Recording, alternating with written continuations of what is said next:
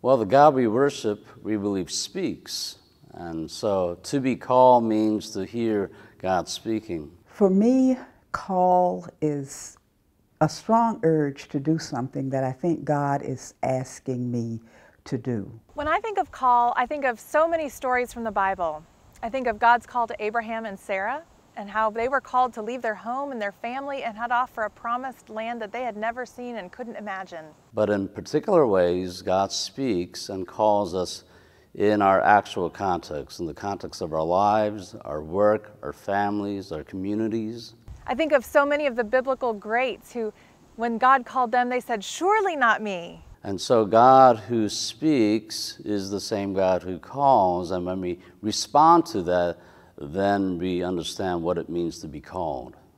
I think of God's call to Mary and how much she had to lose by answering God's call.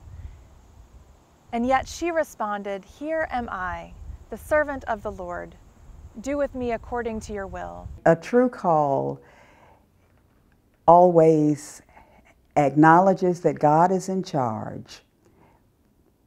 We follow Jesus Christ, and the Holy Spirit is with us. If those three things are present, we can be certain that this is truly something that God is calling us to do.